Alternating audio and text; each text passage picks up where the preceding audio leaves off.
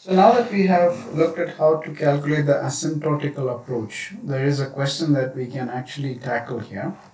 So I'd like you to give this one a try, where we're going to use the asymptotical approach and we're going to try and solve this question here. So let's put that somewhere here. Let's see.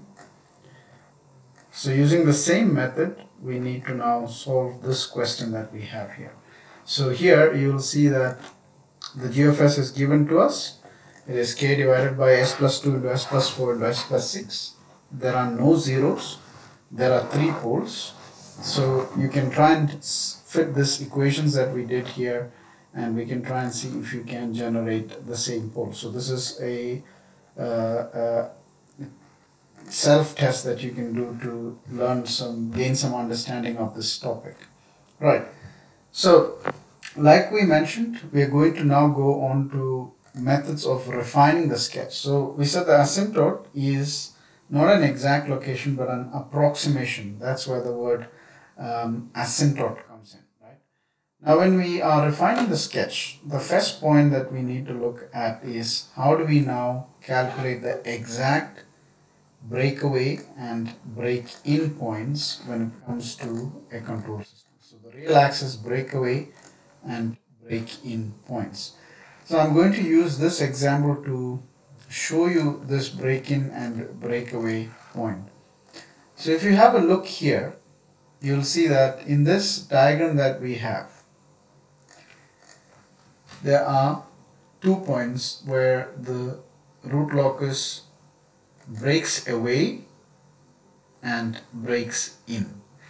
Now, why do we call this as the breakaway point and why do we call this as the break-in point? That's because if you go back to the properties that we learned about the root locus, we said that the root locus always starts at a open loop or finite pole and ends up at a open loop or finite zero.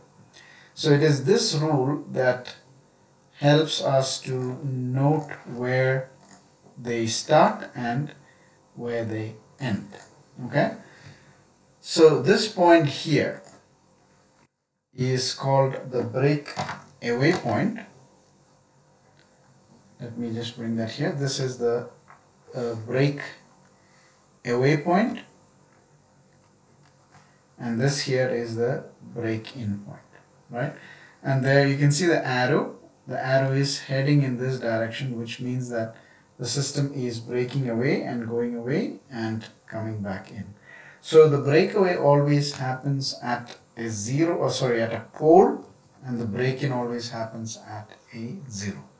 Now, it's not necessary that all root locuses will have a break-in, but every root locus will have a breakaway. Some root locuses will stop somewhere here, but in any case that will be at a zero. But it's not necessary that it will break and come back into the real axis. So please be on guard for such a situation. So what we're going to do now is going to see how are we going to calculate that exact location. Remember, we are refining the sketch. Now in this section we need to do a bit of differentiation to solve this problem. So the first thing that we're going to do is we're going to take a problem and we're going to try and see if we can solve it, right? And it is, as it states there, using differential calculus. Find the breakaway and break-in points for a root locus of figure 8.13 using the differential calculus. So let's look at 8.13. Where is that figure? 8.13 is this figure 8.13a, I'm assuming. Let's have a look.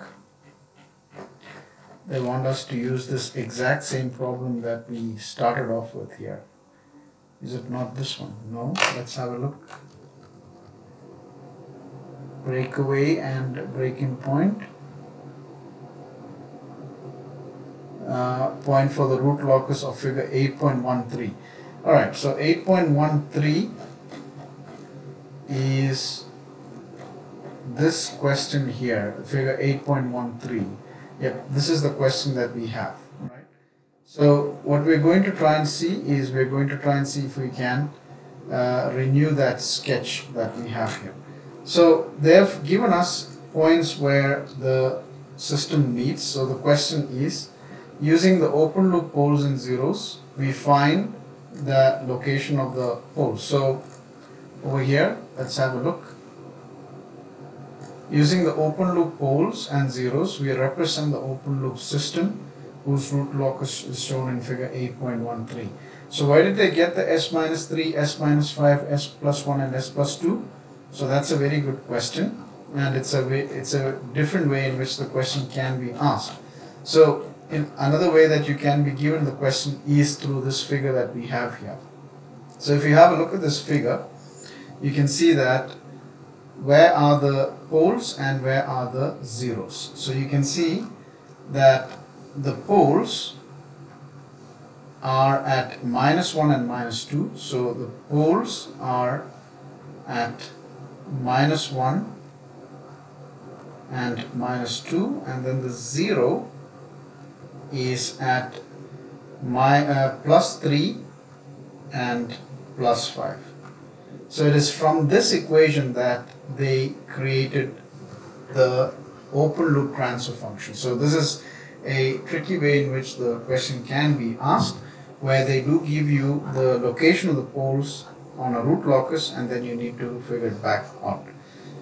Now, why do they say that kgs into h of s is equal to this one? So they're saying that the open loop multiplied by the feedback is equal to this figure, and it is a open loop system. So the equation will be simplified. They have actually multiplied it in and they have got this point. So it is k into s squared minus 8s plus 15 divided by s squared plus 3s plus 2, right? So this is the figure that we have. Now the equation that they have for solving this kind of a problem is also given in this section. So you can see that it is k is equal to minus of 1 into g of s divided by h of s, right? So k is equal to minus 1 divided by g of s into h of s. So if you take this denominator to the left hand side, you will see that k into g of s into h of s should be equal to minus 1. So this is the first point where we are going to start when we are solving this problem, and as you can see here. But for all points along the root locus, the general equation is that k into g of s into h of s is equal to minus 1. So this is the first point. So whichever question that you get, you can write it into this format. So in our case, this becomes k into s squared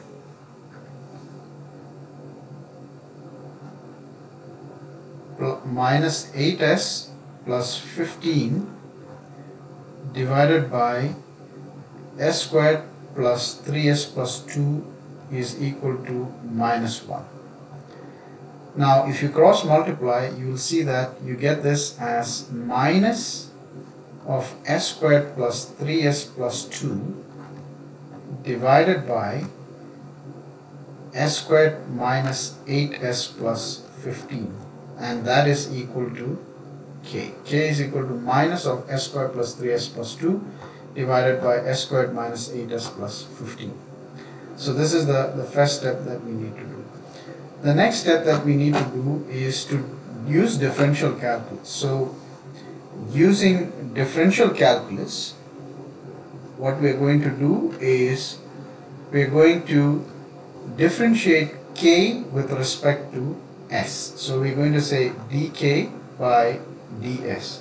Now bear in mind, in some cases you will see that we substitute s with sigma, and wherever we have a s, we write it as sigma. You can choose to write in this method, or you can still keep it as s. It's still fine. You can do either, right? So I'm going to keep it as S, and you will see that it's dk by ds. So this is of your general formula from maths 3. This is of d by ds of x by y, and that we know is x into y dash minus y into x dash, the whole divided by y square. So this is the formula that you have here. Now based on this formula you need to do the differentiation, and once you do the differentiation you will see that you will end up with this answer. Sorry.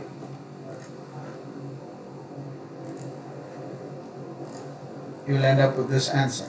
So dk by ds is equal to 0, right? So we need to equate it to 0. So on differentiation you will see that you will get 11 s squared or sigma squared minus 26 sigma minus 61 divided by sigma squared, that or s squared minus 8s plus 15, the whole square is equal to 0.